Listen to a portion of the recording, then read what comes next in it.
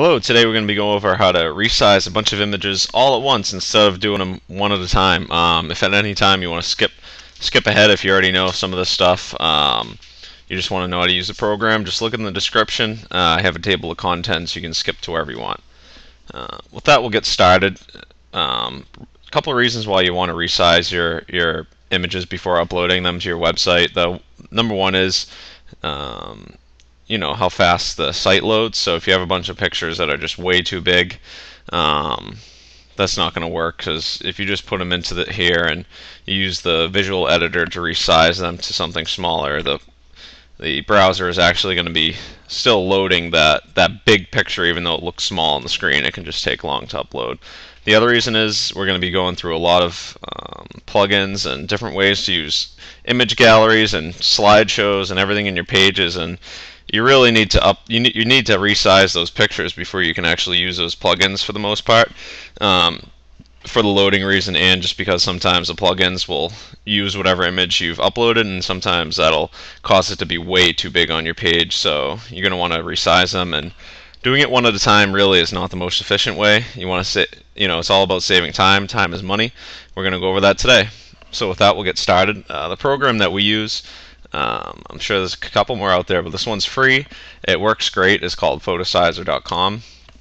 So with that, we'll go there. It's Fotosizer.com. The link is also in the description of this video.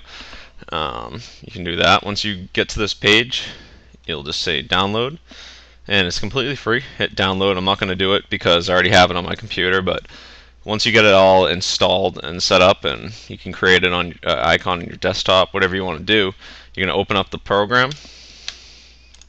This is what it's going to look like. And we'll go through the panel a little bit. This is the size that you want to adjust it to. I always hit here, do not enlarge if smaller. That means if you have a picture that is actually 175 pixels wide, but you're going to resize it to your batch images to 255. You don't want that picture that's smaller than that to get blown up, because it'll just look bad. So you want to hit this so it'll still stay small, and if you really still want to use it, you can, and it will look fine. It'll just be smaller than the other pictures. All right, maintain aspect ratio. That's so you typically only will adjust the width. You don't have to worry about the height. It's not going to say resize every picture to 255 by 108 unless you uncheck this box, the maintain aspect ratio. But we want it to be 255 wide by whatever height it needs to be after it's been resized. So keep that box checked. All right. The next thing you're going to do is you want to add images that you want to actually get resized. So these are the original images. All you do is hit add an image. All right. And another good thing to do is all the pictures that you're going to want to resize, get them into one folder, and then within that folder, create a new folder.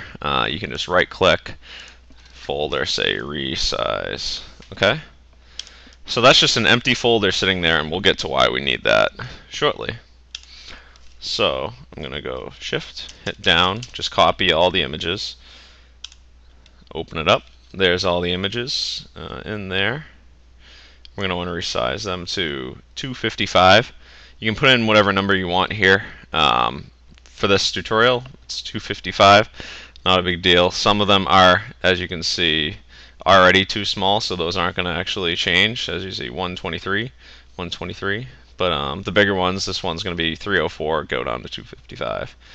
Now, we need to choose where do we want these resized images to be sent to. So you're going to go down, and right where it says destination folder, you're going to hit the folder icon next to it.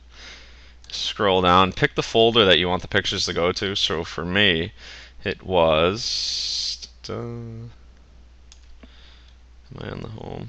No, I'm not even on the, bear with me.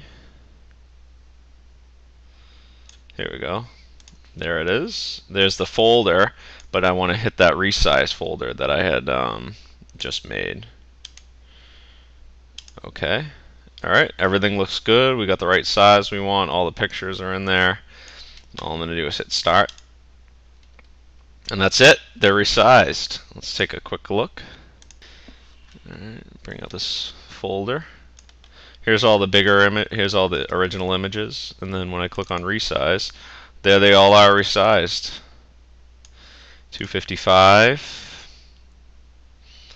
Okay, and then all the pictures that were already too small to be resized that large are just stay the same that they were before.